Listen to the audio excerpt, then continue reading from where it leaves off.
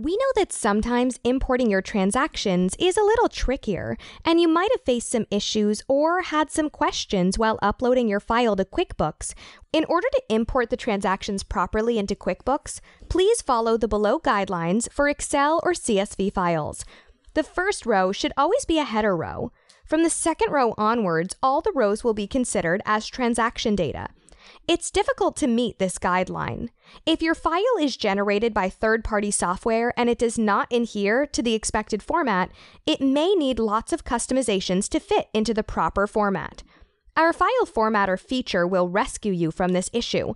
For example, if you have a file like this, the fields are placed horizontally and has the wrong headers. Now we will convert this file into a proper one. Click on File Formatter. Select 𝐜𝐫𝐞 entity. Select a template. Upload your file. Click Upload button. Select a sheet. Click Convert button. File has been converted successfully.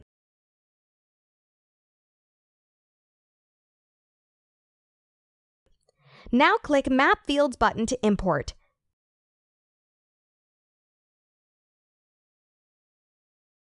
Click on Continue. Click on Upload.